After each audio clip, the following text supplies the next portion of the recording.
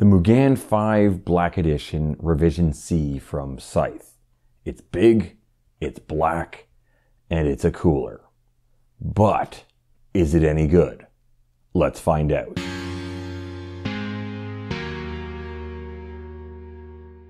What's up everyone, Erik here and welcome to Hardware for Gamers.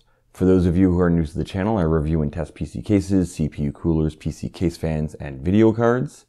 Before I get into the overview, to have full disclosure, Scythe did send me over this cooler to test and review, but as always, all opinions expressed in this video are mine. Now on to the overview. There are many different versions of the Mugen 5. There is the Mugen 5 REV.C and the Mugen 5 Black Edition REV.C. These sell on Amazon.com for $56 and $66 US respectively. There is also the Mugen 5S and the Mugen 5 REV.B that are very similar to the REV.C, but don't come with the most current socket hardware. Now what I have and have tested is the Mugen 5 Black Edition REV.C. So let's go over what you get in the box. There is the heatsink and fan. There is a instruction guide. It comes with 2 sets of fan clips, a small tube of thermal compound, the mounting hardware, plus Scythe does provide a long PH2 screwdriver. Taking a closer look at the heatsink, there are 6 6mm continuous heat pipes. The cold plate is copper with what I believe is a nickel plating. The fan that comes with the cooler is a Scythe K's Flex 2 120mm fan. It has a 4-pin PWM connector. It has 11 blades. It has rubber pads on all 8 corners, and it has a max rated RPM of 1500. The dimensions of this cooler with the fan attached is 154 millimeters high by 136 millimeters wide by 110 millimeters deep. Now, based off these dimensions and the way that the heat pipes are bent, or angled, I should say, you shouldn't have any RAM clearance issues. Now, you might have some GPU clearance issues if the GPU is in that first slot. At the very least, you will have issues taking the fan off the cooler if you have that GPU in the first slot.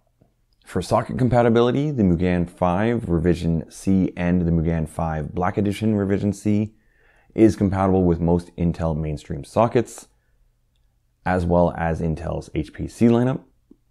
For AMD compatibility, it's compatible with AM4 and AM5. And that is it for the overview. Now, before I get on to how to install the CPU cooler, if you are liking this video and would like to support the channel, you can use my Amazon Associates links down in the description. All you need to do is click on the link that suits your location and then add an item or items to your cart and order them, and the channel will get a small kickback at no extra cost to you. Okay, I will be installing this CPU cooler onto an AM4 motherboard. The installation between Intel and AMD sockets are different, so if you are planning on installing this onto an Intel socket, please check the installation guide. As always, before you start, make sure you have a flat, clean, and sturdy surface.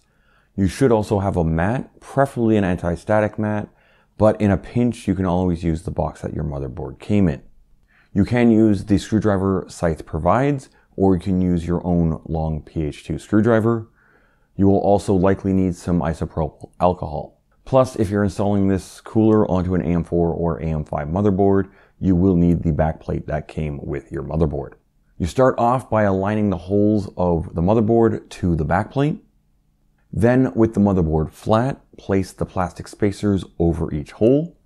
Then find the AMD mounting bars and the AMD mounting screws.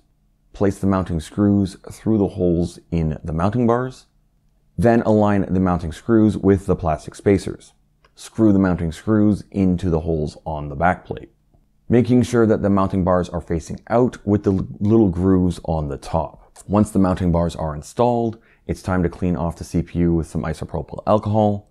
Then apply the provided or your own thermal compound to the CPU's IHS. Now make sure to remove the fan from the heatsink and the sticker from the bottom of the cold plate. Once you have, place the heatsink cold plate down onto the CPU's IHS, making sure to align the screw threads on the mounting bars to the screws on the fastening bar. Then screw in the 2 spring retention screws on the fastening bar to the mounting bars. Once that's done, you can install the fan onto the heatsink, then plug in the PWM connector into the CPU header on your motherboard. And that's the installation. Next, I'll go over the fan's PWM range. So with the fan attached to the heatsink and at 100% PWM, this motherboard is showing the RPM of this fan at 1570-ish, with the dBA being 36.4.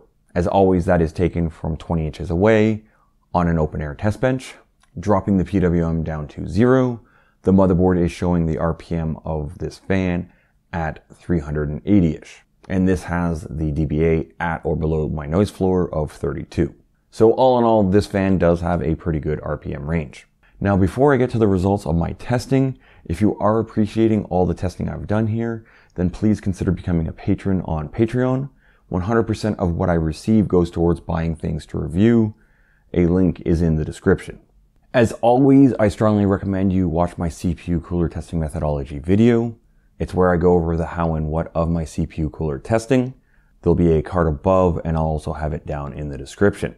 So starting off with the 35 dBA noise equalized 87 watt test, the revision C had the CPU's average steady state temperature at 73.1 C, which has it pretty much tying the AK120, the BA120, and the eSports Duo. Then at full speed, the average CPU steady state temperature didn't actually change. However, it is still pretty much matching the same group of coolers. Now for the 150 watt testing. In the noise equalized test, the CPU had an average steady state temperature of 82.1 C, which was a bit higher than I was expecting it to be. Then letting the fan run at full speed had the average CPU steady state temperature drop to 81.1 C. So only a 1 Celsius drop between the 35 dBA and full speed tests. So really not much of a difference there. So what do I think of the Mugen 5 Black Edition REV.C? All in all, it is an okay cooler. I'm not entirely sure why it didn't perform all that well, or at least as well as I was expecting it to.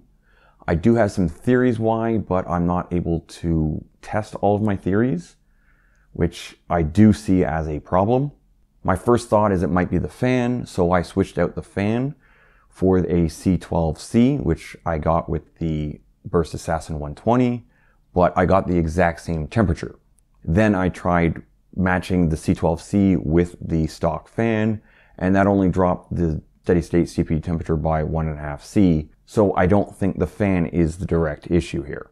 I'm thinking it might have something to do with the way that the heat pipes are bent to increase RAM clearance, and or it might have something to do with the fin density of the fins on the cooler.